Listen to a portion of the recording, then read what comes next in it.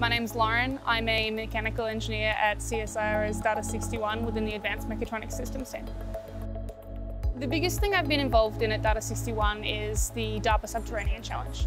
And as a part of that, the two largest things I've been involved in are the DTR, or the Dynamic Tracked Robot, and the communications nodes. They're a little box shape, but the idea is we drop them throughout the passages in the DARPA Subterranean Challenge, because the communications down there, we're not guaranteed line of sight. We've got to go kilometres away, and we need to maintain communications with the robot, otherwise we can't go quite as far.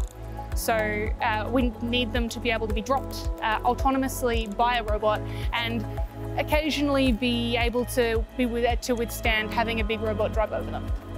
So I've been able to run down a couple of different paths with this and come up with a little design that's got rubber bumpers, gets thrown out the side of a robot, unfolds like a book, and then flips the antennas up. And it's been so gratifying to be able to watch it all come together and now see them flung off the robot and actually work.